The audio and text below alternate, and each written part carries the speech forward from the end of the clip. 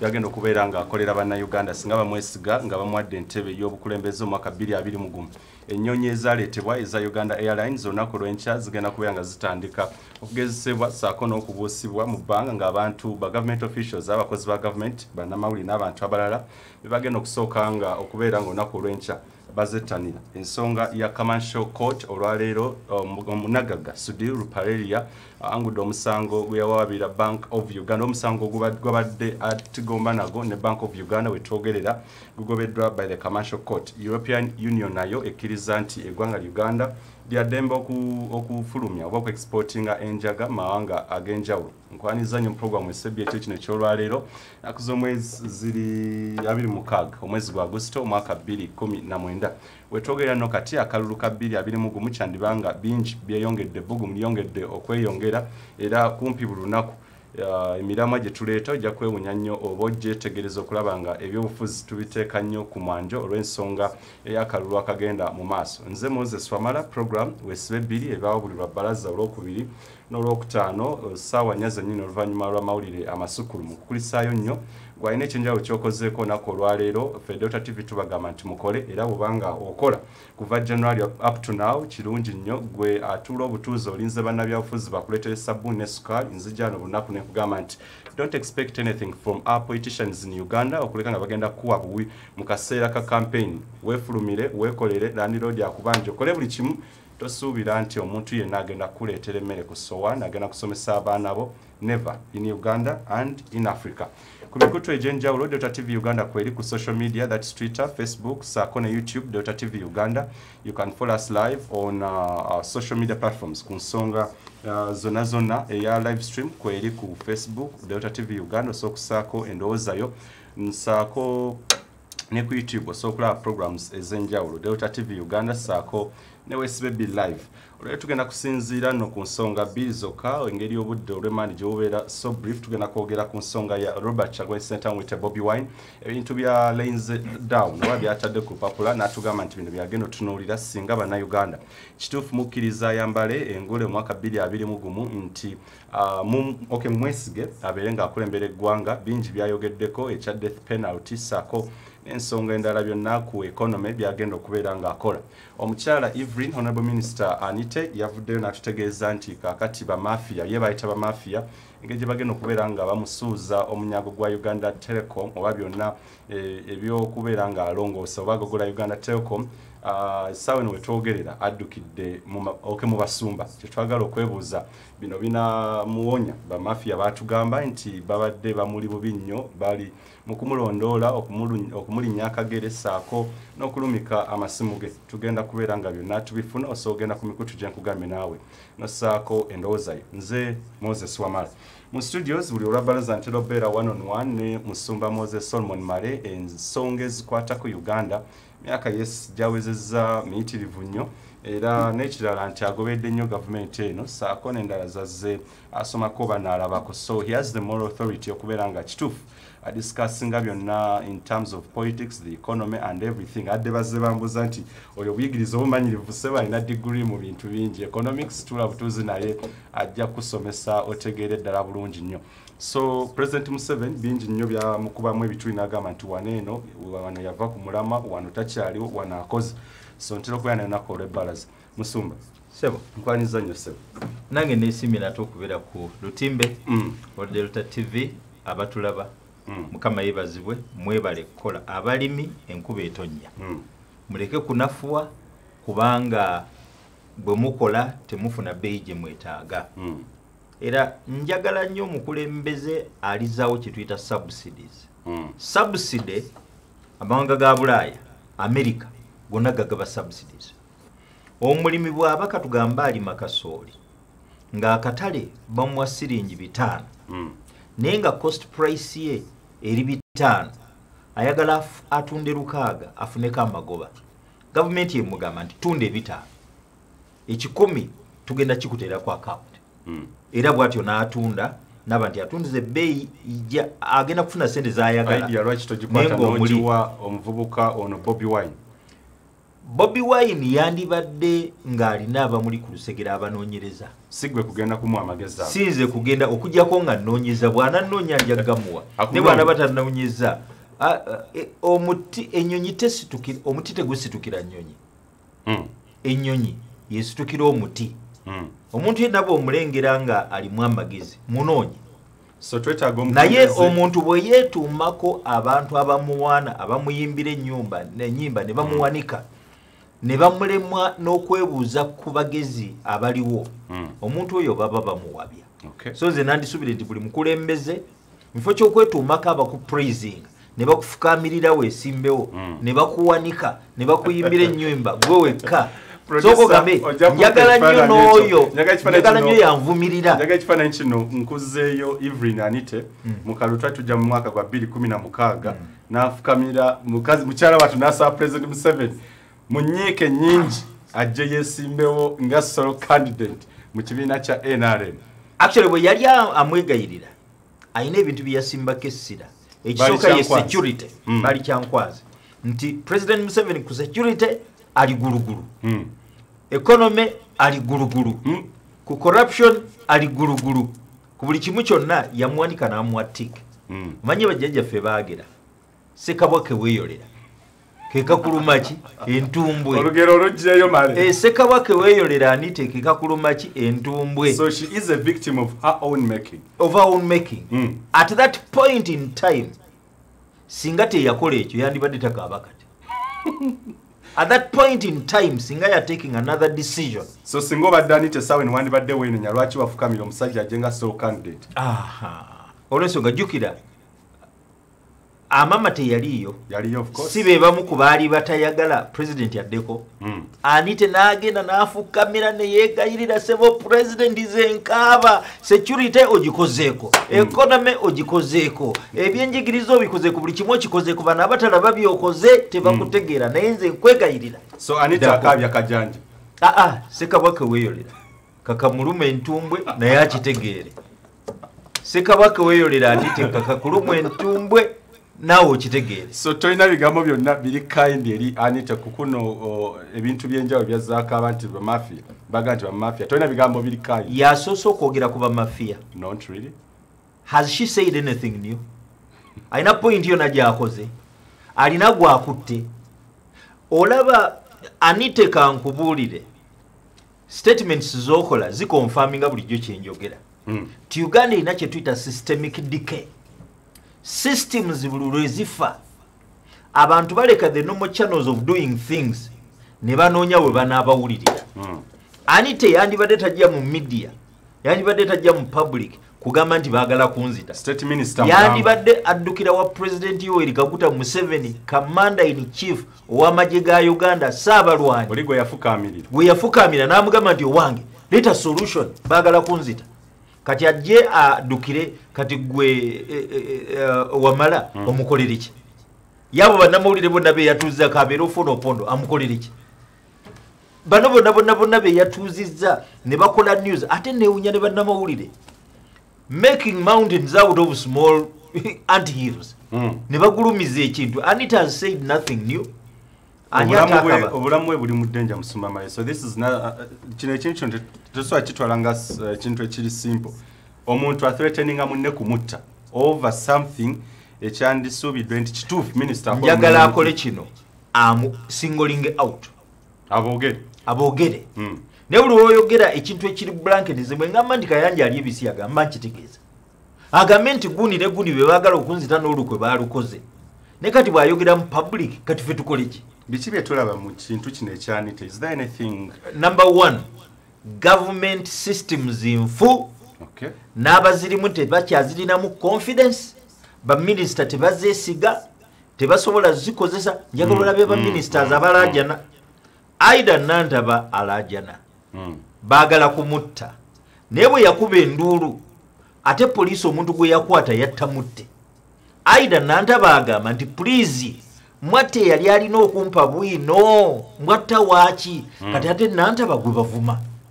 Nantaba gwe bagamba nti ate ye mukyamu.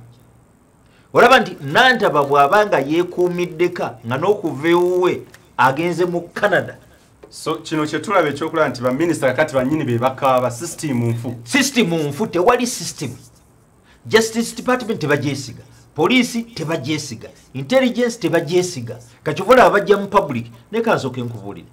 Okimanyi nti over the years baminisita batula mu cabinet ne boogera ne president aye ne bajja mu public nga president akyadde n'olaba minisita ng'agamba owekitiibwa president tusaba gavumenti. But that is foolishness. Era simanyi oba basomera cabinet minister president n'ajja noda mu public mu bantu noga tusaba gavumenti. Who is government? Ekitegeeza nekyolimu tokimanyi nekyokola tokitegeera. You are not worth to be a minister.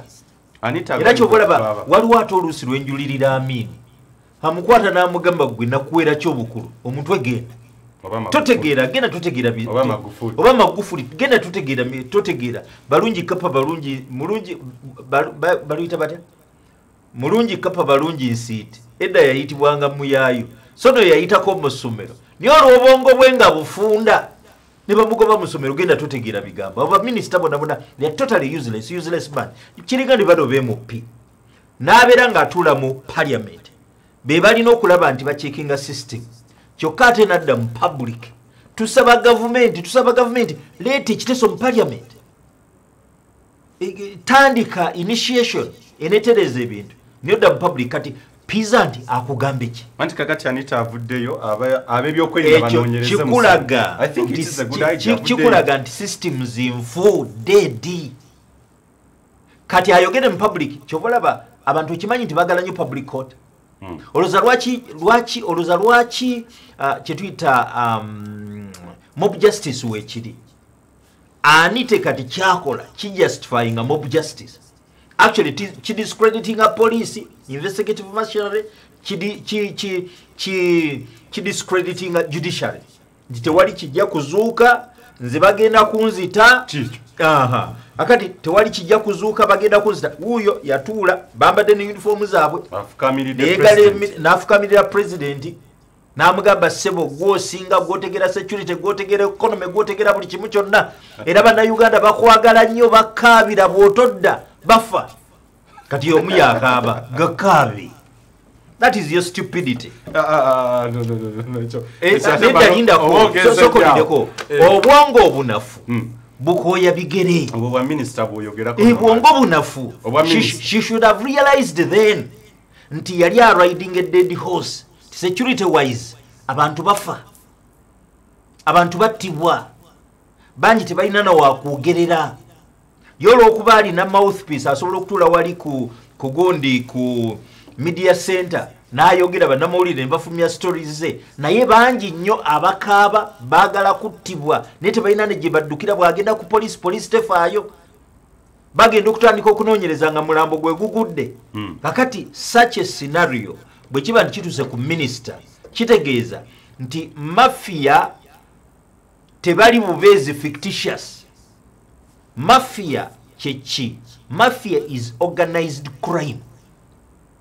Mu organized criminality mulimu politicians kubanga gujja genda olope ku police. Police atemye kwa ayagala okutta. Ayagala okutta singa bamukwata bwataba namuyamba mu kooti abeera namuyamba order from above. Anita tokimanyi nti order from above one esinga justice system.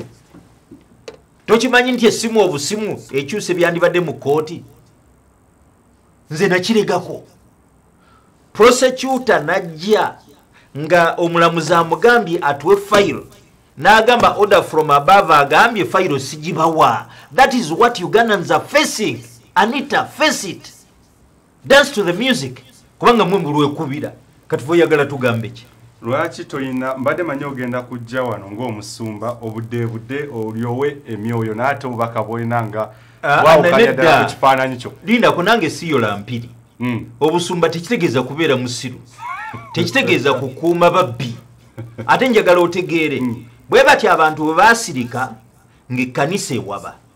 Mafia manje batandikira nawulidde simanyi addukidde simanyi bannaddiini bamuyambe kati akoowola Katonda. Wakirabye nga afukamidde bali mu kumusaba. Njagala otegere kino. Papa bwe yajja wano I think it was Papa omulundi ogusembyeyo ne guli amasanyalaze gavaako nakivu bwe gavaako emiriro gy'abasajja abaali bamwetolodde nga bambadde amagandula emisalaba minene bwegiti nga miyitirivu kyokka balina emiriro munduwuliriza kyenjogera ku miriro mundu Anita kankubulire bw'oba tomanyi mafiya gye yatandikira njagala osome history wa Catholic Church Martin Luther eyatandika Renaissance eyatandika revival eyatandika Protestant movement Papa yali atunda kye tuyita indulgence nakati zikyatundibwa nga basobola osasula sente batundanga bupapula kyosobola okusasula ne bakusonyiwa ebibi byokoze leero byonookola enkya nebyolikola omwaka ogujja naye ate ne bw'oba olina omufu we yafa naye basobola omusabira ebibi bye omwoyo gwe ne guva mu geyena ne gudda mu purgatory ne bagwegayiririrawo Martin Luther bwe yali yakafuuka monk ng'ali e Germany yali alowooza nti ekereziya mwayingidde ntukuvu abasajja abalimu batukuvu naye yagenda okulanga bizinesi erimuli ekutta akati bwe yatandika okuwakanya ebyali bikolebwa mu kereziya baasalawo bamusindika e Rome yagenda ne munne bw'atuuka e Rome n'alengera Rome nga kibuga kyaka n'agandi wano ntuusa awatukuvu wawatukuvu katonda ngenda mulaba era buli kiseera yalowooza ng'obanze mubi naye Papa Julius gwe yasangayo yagenda okulanga oli ali ku bizinesi ye mafiya awedde emirimu be batunda jjukira ekereziya yali efumba ne walagi e Germany yefumba walagi ye mutunda ekola bizinesi akati gwe oddukira mbannaddiini bakuyambe ki uliriza njagala okusooka okulaga Martin Luther agenda okutuuka e Rome yali so disillusion naga nti kino kye nazzeemu nali ndowooza ndize kati bw'avaayo Papa Leo ate oyo ye yali muzibu nnyo bw'akwata enkata e Rome mama yalagira yakolanga amapati agabula pate munywi alina n'obuvubuka obujja ndoza yabukolanga n'ebisiyaga kakati agenda okumaliza nga sente zimuweddeko treasury enkalu kyokka atayagala okuzimba St. Peter's Basilica n'abuuza tukoze tutya n'agamba yalina kuddukira mu indulgence batunde kati e Germany waliyo Johannes Tetzel Johannes Tetzel n'agamba nti abantu bagambe nti singa koini eno eyingira netuuka ku bottom ya kabox omwoyo gw'omuntu guva mu geyena ne guyingira purgatory titunda ne batunda emikisa ko Martin Luther this is haramu tekisoboka omuntu talokoka lwabikolwa tulokoka lwakukkiriza kisa kya Katonda ekyanita kyeyakoze okugenda n'atandika obivumirira ne bamukwata ne bamutwala mu Diet of Worms. Diet of Worms baani abaali Papa yenyini yali represented ne Pope Nuncio omulangira we Germany naye yalimu nga baagala ne bamutrying arenouncinge bye yali ayogera thesis ekyenda mu ttaano bagenda okumaliza nga gubalemye omusalira niye abaddayo nga bakoze olukwo olw'okumutta Catholic Church yekoze olukwo olw'okumutta kati omulangira we Germany n'amukidnappinga n'amutwala n'amukweka emyaka 6 awo revival ekwata omuliro abantu bava mu Catholic Church bangi nnyo kati Anite gy'oddukidde kankuwabule tulina bannaddiini abakwata emmundu Archbishop Cyprian Kizito Lwanga yagamba tinaffe batuketta ne mbannaffe mulimu abalina emiriro era yagamba nti baali baziika faaza ne wajja abasajja ne bagamba tulina ebyaffe wano bye tukimye tulina ebyaffe bye tukimye nti kiki ffe tumanyiwo ebiri muyiteewo bagenda okuyingira bakukunulayo miriro naye nga father abadde n'emmundu akati gy'ogenda okusabira omanyiddewo batugenda bamafiya abali connected to the system. Musumba katono nnyo nga tugenda mbula ngenda kubanga nkomawo gy'oli ekyo yakoze ekyokugenda eri bannaddiini okubeera nga bamusabira kino kinaakola tekiikole n'ensonga zatandise okuwaayo nti agenda kubeera nga yeyongera okulwanyisa obuli bw'enguzi tugenda kukoma mu kitundu ekyokubiri okyayinange Moses Wamala program Weesibe Bbiri nkyayina Musumba Moses Solomon Male tukuba of course torch mu bintu ebibaddewo sabbiiti gye tukubye amabega ssaako n'ebyo ebitandise okushapinga the political scene on the Pearl of Africa. Tugenda kubeera nga twetula ku katono nnyo naye tuwe tukomawo ensonga zanite saako ne Robert Kyagulanyi Center mu bamuyita Bobi Wine ebintu byatandise okubeera nga afulumya byagenda okubeera nga akolera bana Uganda in case bamwambazza enguli Weesibe Bbiri ekomawo.